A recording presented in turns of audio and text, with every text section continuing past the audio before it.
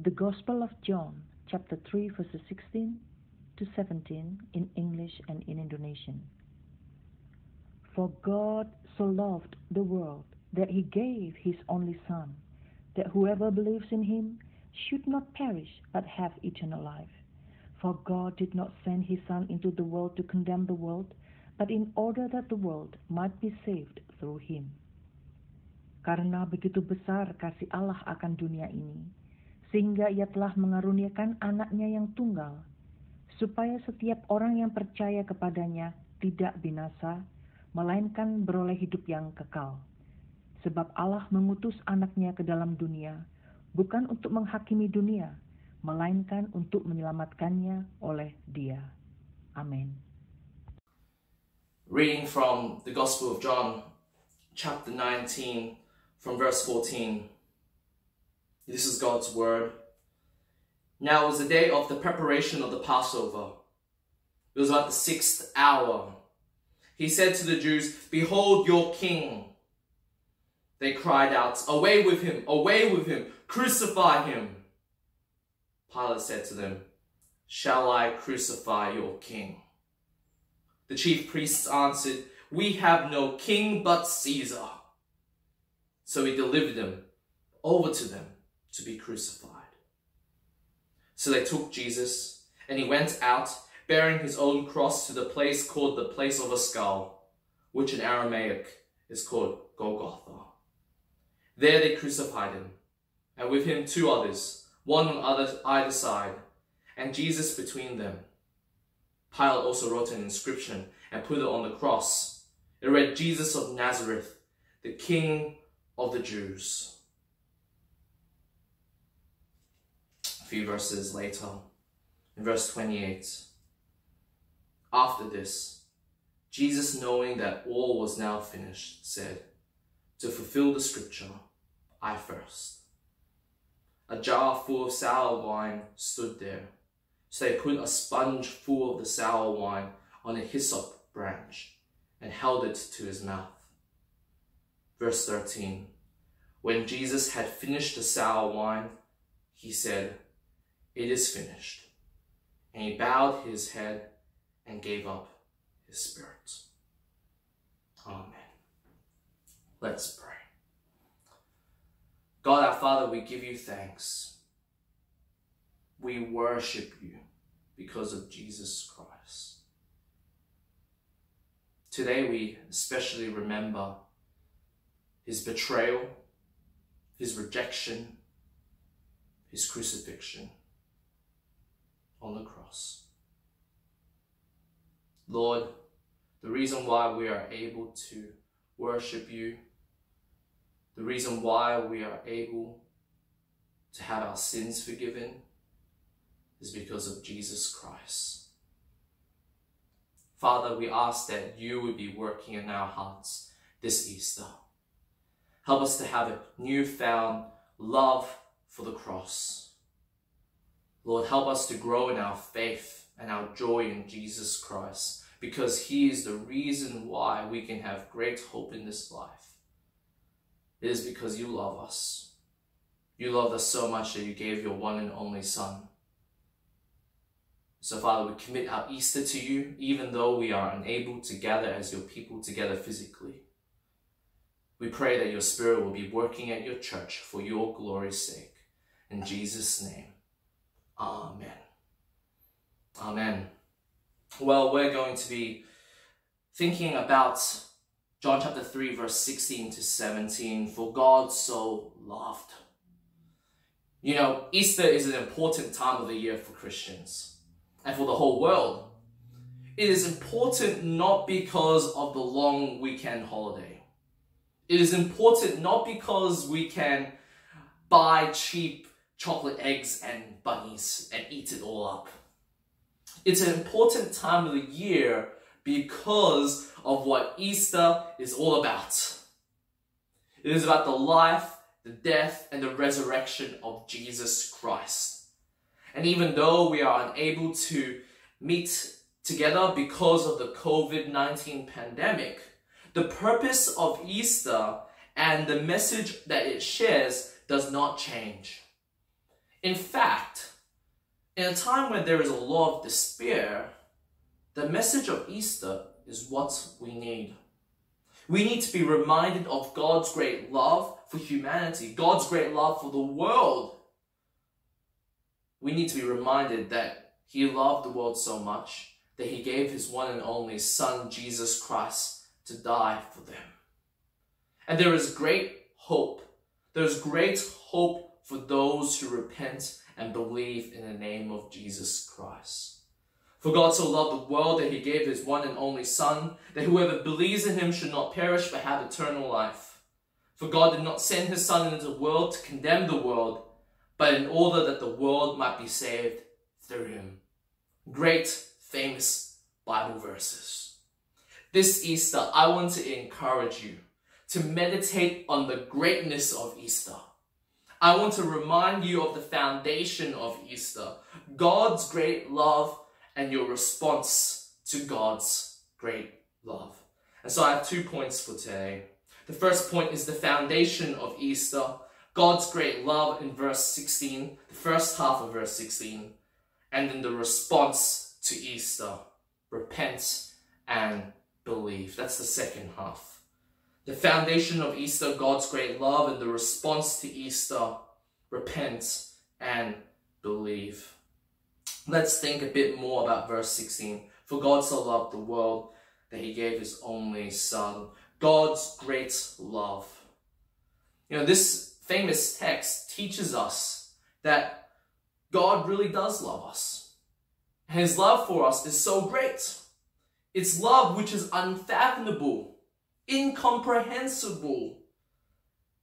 It's a great love which is demonstrated in salvation. Jesus is talking to Nicodemus a few verses earlier. And verse 15, he has told him that whoever believes in him, the Son of Man, may have eternal life. That's John chapter 3, verse 15.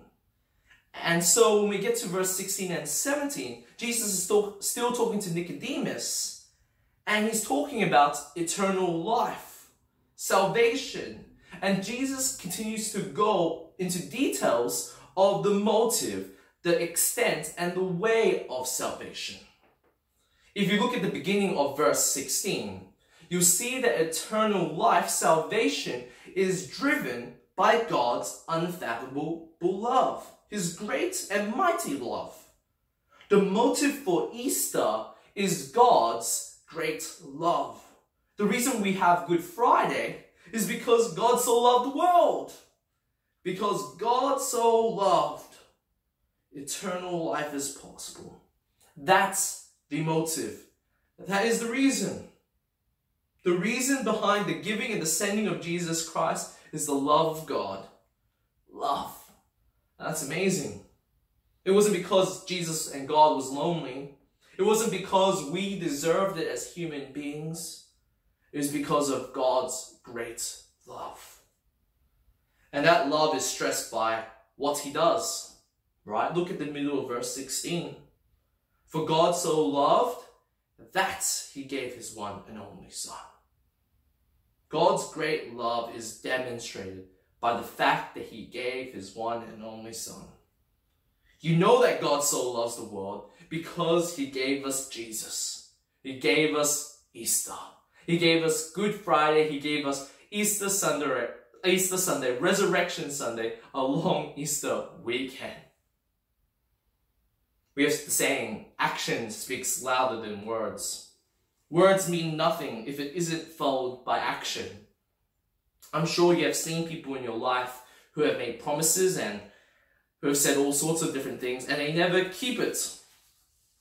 They never back it up with actions. And the question you ask is, are they genuine? Are they true? Are they truthful people? Are they honest people? People can speak highly about a cause, they can keep a promise, but if they never support the cause, if they never keep the promise, you can question whether they really mean it. I remember once I was walking to the train station to go into the city, and I was stopped by one of those charity workers.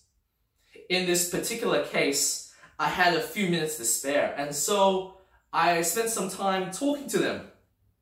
They were raising funds for an animal charity. I didn't have my wallet on me, I just had my Mikey, so I told them I wouldn't be able to support them at this moment. The person who I was talking to was desperate for funds, and so they told me that I should call my bank and get the bank to do a direct deposit to them. Now to me that sounds like a lot of work to do on the spot. I remember apologizing, saying that I wouldn't be able to do that. And then I asked him whether he had given financially to the cause he was trying to sell. He said to me honestly that he hadn't. He hadn't given financially to this animal charity, the one that he was trying to sell to me. It speaks a lot about how important the cause is to him. You know, actions speak louder than words. Similarly, when we look at the Bible and we think about the relationship between faith and works, in James chapter 2, verse 15 to 16, it says this. James chapter 2, verse 15 to 16, it says, if a brother or sister is poorly clothed and lacking in daily food, and one of you says to them, go in peace, be warmed and filled, without giving them the things needed for the body, what good is that? Faith is demonstrated in works. It's backed up by works. And so in the same way, love is demonstrated by more than just words. A boy can say to his girlfriend that he loves her, that he would want to spend the rest of his life with her, but until he puts a ring on it, his words don't really mean too much. God demonstrates his love in an unfathomable way, right? In a great way, a way which you couldn't imagine. He demonstrates love in a way which we probably couldn't. It is by sending his one and only Son to die for sinners. That's how he demonstrates his love. John writes elsewhere in 1 John chapter 4, verse 9 to 10. In this, the love of God was made manifest among us, that God sent his only Son into the world so that we might live through him. In this is love, not that we have loved God, but that he loved us and sent his Son to be the propitiation for our sins. Love is seen by the fact that God not only took the initiative to come to this world to save sinners, but it is the fact that he came to be the propitiation for our sins. If you remember from last Sunday, because God is just, because God is holy, he must punish sin. He hates sin. He has righteous wrath, righteous anger. Propitiation, the big theological word, is when God has a change of attitude towards us because Jesus absorbs the wrath of God on our behalf. Instead of us being enemies of God, and instead of us taking the punishment of sin, the just punishment, on the cross, Jesus became the propitiation for our sins, the atoning sacrifice for our sins, the perfect Lamb of God who would wash away the sins of the world. Our judgment goes upon him, and by faith in Jesus Christ, we can have a restored relationship with the Father. That's mind-blowing, right? That God would send his precious Son to do that for us. We can't imagine to do that. Can you imagine giving your life to your enemies? Or even more, giving up your children for your enemies? Unimaginable, unfathomable, great love. The richness of God's love, therefore, can only be seen, can only be appreciated if you realize that you don't deserve to be saved. It can only be fully appreciated when you recognize that you need a savior because of your sins. God so loved the world that he sent his one and only Son, Jesus Christ. He gave us Good Friday so that our sins can be forgiven. And that's the foundation for Easter, for Good Friday. God's great love. That's the first point. And the second and the final point is the response to Easter. Repent and believe. The second half of verse 16 to 17.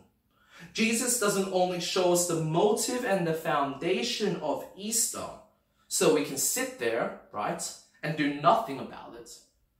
He shows us the way of salvation, the response to Easter. And so he doesn't tell us about this great love, about how great God is so that we don't do anything about it. He tells us this amazing truth so that we can respond to him. He shows us the way of salvation, the response to Easter. God's love is so great, right? It's great. He sent his one and only Son. I want you to notice the extent of this love. It is for the world, sinful people, for God so loved the world. It's for the rebellious people. It is for people who rejected God and hate him.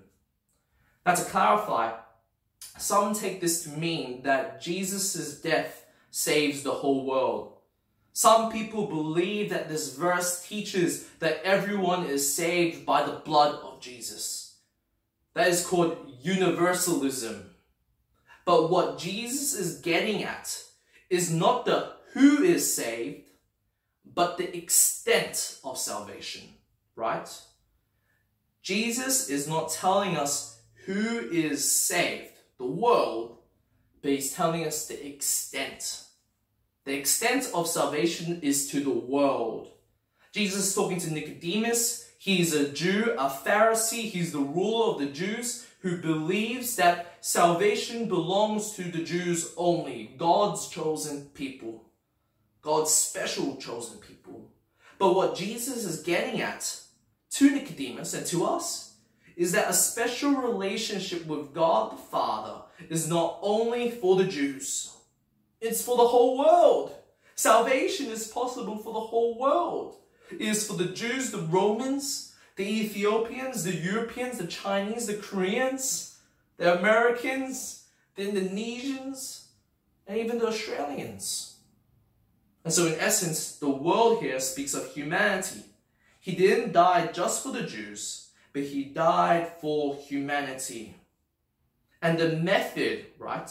The method to be included in this salvation. How can you be included in this salvation? It is by believing in the one and only Son of God.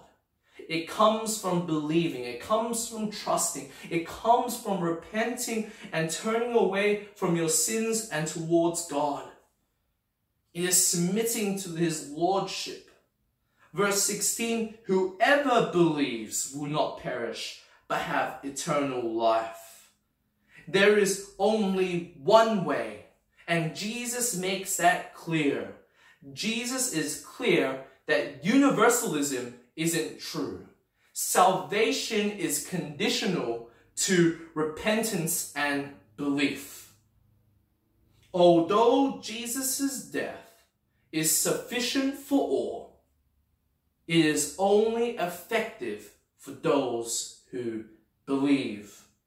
Although Jesus' death is sufficient for all, it is only effective for those who believe. Salvation is conditional to belief. In the context of John chapter 3, to believe is to be born again. Because the only way, right, the only way to see the kingdom of God, the only way to enter the kingdom of God is to be born again, to be born of the Spirit, to have God work in sinful hearts, a miracle. The person who can believe is the one who has been born again, is the one that God works in their hearts. Now you could look at Jesus' words negatively and say that if I don't believe in Jesus, I will perish. I'm not born of the Spirit. I can't believe. I'm not meant to believe. You could look at his words and think about it negatively. But I think what we're supposed to do is we're supposed to see God's great love. We're supposed to run back to the foundation of Easter. Because Jesus urges you to see that. Verse 17 says, "For God did not send his Son into the world to condemn the world, but in order that the world might be saved through him." Jesus gives a positive statement. Yes, salvation is conditional to belief. Yes, although Jesus' death is sufficient for all, it's only effective for those who believe. Yes, what that looks like is that you need to be born again. You need God to work a miracle in your heart. But when you read this text, when you read John 3:16 to 17, you ought to be shocked by his amazing love. You need to be shocked by God's great love for you. God loved the world so much. He gave his one and only Son for you. He came to save, not condemn. And the question is, will you believe? Will you surrender and submit under the authority of God? Will you repent? Will you say no to sin and trust in Jesus Christ alone as the only way of salvation? The Bible says that all have sinned and fall short of the glory of God. That is mankind's biggest problem. The only solution is in Jesus Christ. Salvation is here. Repent and believe. Jesus Christ, God's one and only Son, died on the cross 2,000 years ago. He said it was finished. He took the punishment of sins on the cross. He purchased new life for believers. Repent and believe in Jesus Christ. This is the good news of the gospel. Mark chapter 10 verse 45. "For even the Son of Man came not to be saved, but to serve, and to give his life as a ransom for many." How should you respond to Easter? Repent and believe.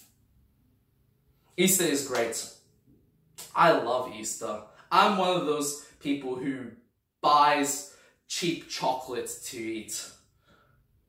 But more importantly, Easter is great because it's a reminder that God so loved the world that he gave us Jesus Christ. He gave us this long weekend because he ultimately gave us his one and only Son to die for sinful men. He shows us his great love by sending his Son as a propitiation for our sins. He made salvation possible for repentance and belief in his name. If you have life in his name, if you are a Christian, rejoice this Easter, even in the midst of the coronavirus. And if you don't know Jesus Christ, if you haven't repented and believed in Jesus, you need to do that. The wages of sin is death. If you don't believe in Jesus, you will perish. But God made a way for you. He gave us Easter. He gave us Jesus. Give praise to God. Amen. Let's pray. Father, we're thankful for your word. We're thankful for John 3:16-17. Famous and beautiful words. Father, help us to be amazed by the love that you have shown us. Help us to be amazed by your unfathomable love. Help us to see that Jesus is the only way. Help us to repent and believe in him. Lord, we pray for those who don't know you yet. We pray that you'd be working in their hearts this Easter. Be working in the hearts of our family and friends who don't know Jesus Christ as Lord and Savior. Have mercy upon them. Work your Spirit in their hearts. And for us, Lord, who do believe, help us to grow in a deeper appreciation of who you are. Help us to give praise to you and to worship you because you're the reason we live, because you're the one who gives us hope, eternal life in the future. And we pray this all in Jesus' name. Amen.